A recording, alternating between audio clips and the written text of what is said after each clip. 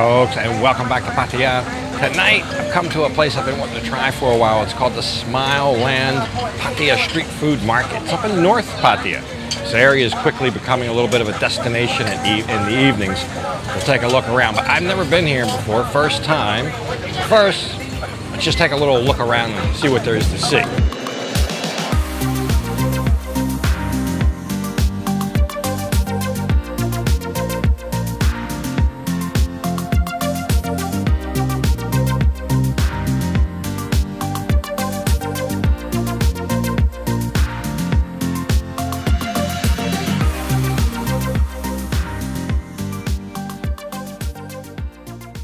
So here's the deal, the place is new and probably only 10 to 15% of it's open.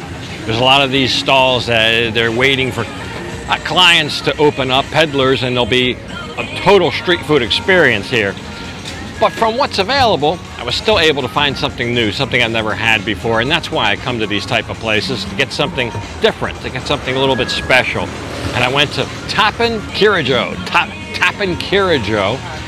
They have grills right in the table, and they grill the food, and when they're done grilling the food, it goes on the grill to keep warm while you eat. You kind of eat off the grill, if you will. Anyway, I got a dish called yakisobo, pork and noodles and vegetables all wrapped up in an egg omelet. They grilled that all up, slopped it down onto the grill, and I murdered it. It was great. I'll show you what it looked like.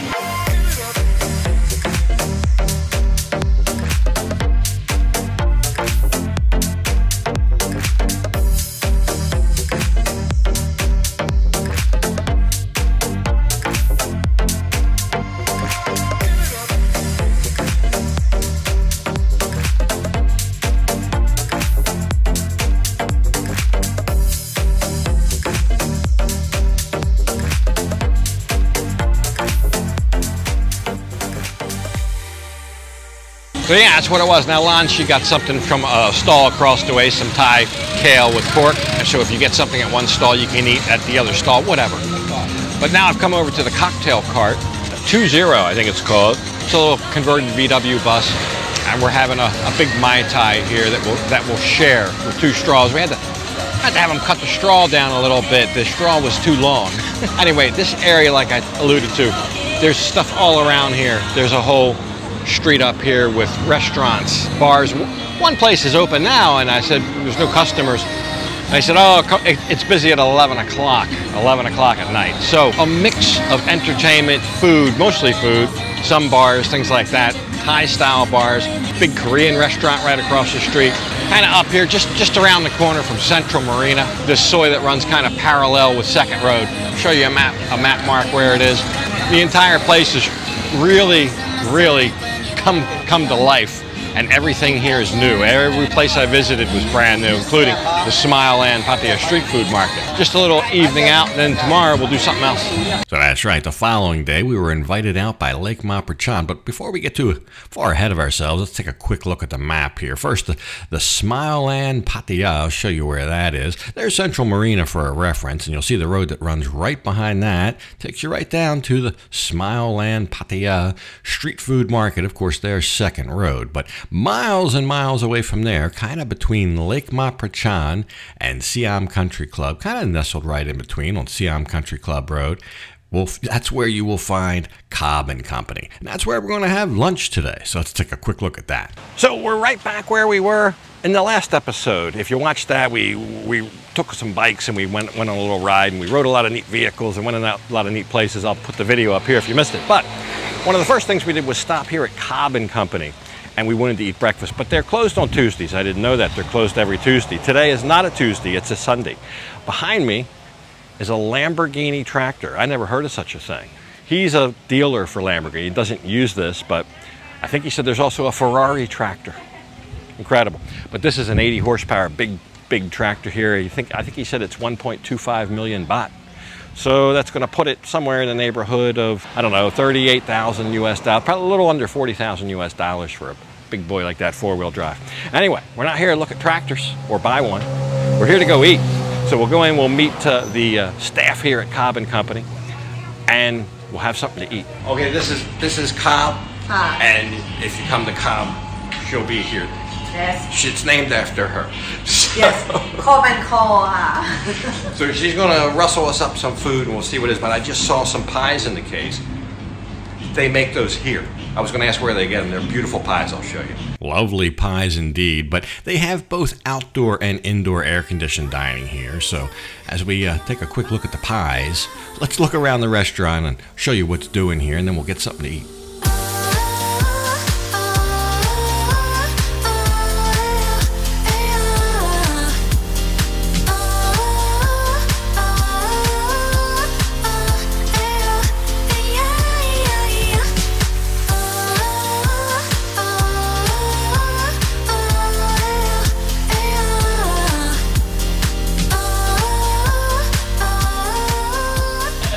Small. There's nothing small about that. So wow, what an impressive menu. In addition to the menu, I'll show you that real quick, but they also have pizzas. And here's the deal. If you live within 5 kilometers of here, so if you live in the Lake Maprachan area, they'll deliver it. I mean, they'll deliver it. Either Miss Kobb or Carrie, it's a husband and wife team. They really work good together as well.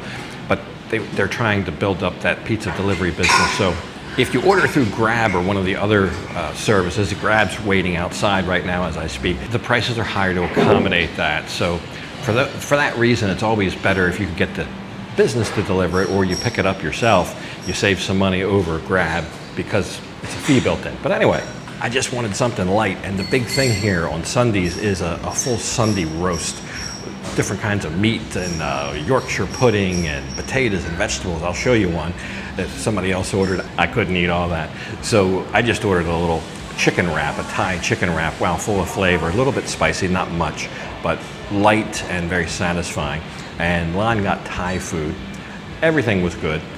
The other reason I wanted something light is I noticed the dessert case in here full of pies, cherry cheesecake, blueberry cheesecake, apple pie. I just got to have a piece of that apple pie. I told her, I said, I'm just going to have something light for lunch because I want a piece of apple pie. With that Sunday roast dinner, there's no way I could have handled that. Also have live music here on Sundays. They're getting ready to set up. We'll take a look at that in a minute. They originally apparently opened just for breakfast here. And over time, they advanced and served lunch and dinner, but really a full menu. There's a lot of things I wanted to try. I just took the chef's recommendation. But it actually started even before they had this as a coffee shop. It was just a little coffee shop inside, but here's the thing with that. If you're a long watcher of the channel, when we went to Chiang Mai, we rode up the Doi Satep, the mountaintop, and there's a coffee shop way on the top of that mountain. Well, they have their coffee. That's where their coffee comes from. It's the same bag, it's the same icon, the design on the bag. That's where it comes from. So great coffee right from the mountains of Chiang Mai, along with those desserts. So that's another win.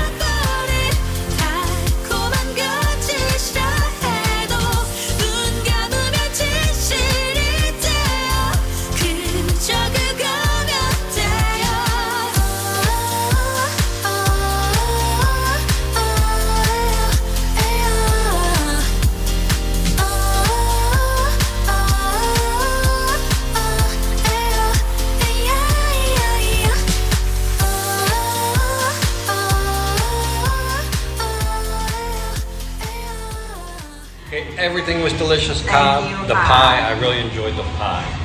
So long since I had a good piece of apple pie like that, and I know there's no way I could eat that whole Sunday roast, but it looked great. So if I ever want one, I know where to get it. Come see him. Come see him. Bye-bye.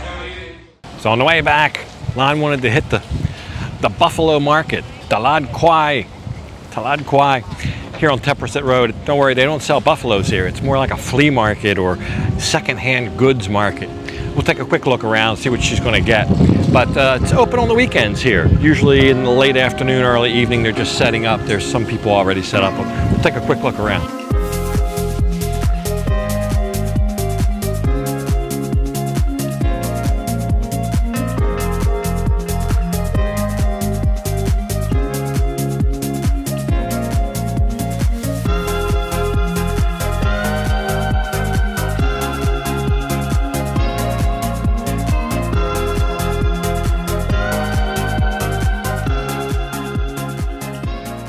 So not to be confused with the big Teppersit weekend market. That's just another block or two farther up Teppersit, closer to Sukhumvit Road. But even though this is mostly used goods, there are new goods here. I guess the theme would be bargains. I think people come here looking for a bargain, something cheap, whether it be clothes or household goods or whatever. So I'll show you a couple of the bargains we ended up with. These picture frames, first item up for bids there.